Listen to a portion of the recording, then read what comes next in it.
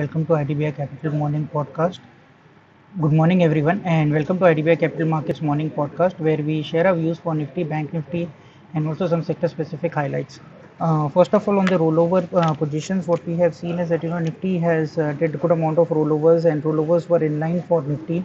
If you see what has happened yesterday is when the rollovers were taking place at which is at 66%, the premium for the next and the near the next series has almost been the same. That means that the current future is trading that is the May future trading at 16,013, while as June future trading at 16,012, which indicates that there would have been a lot of shorts which would have rolled over their positions yesterday, and which has brought that premium into the discount.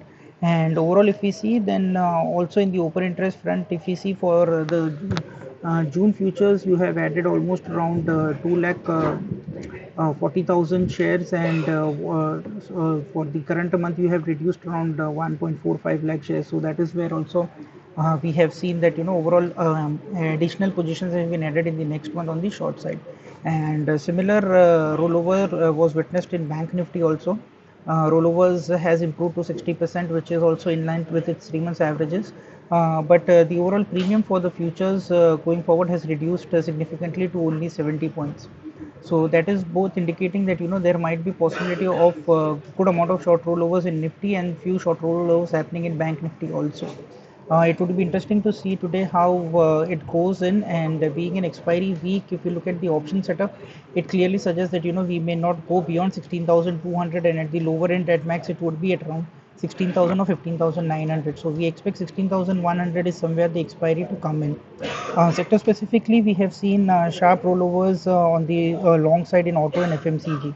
So that two sectors can be watched out for. Also, if you look at the FI and DI data, that still remains the same for the entire month.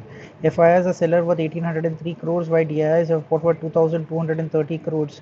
In the future segment also, index futures they have bought worth 1158 crores, indicating some amount of short covering, while stock futures they have bought worth 164 crores.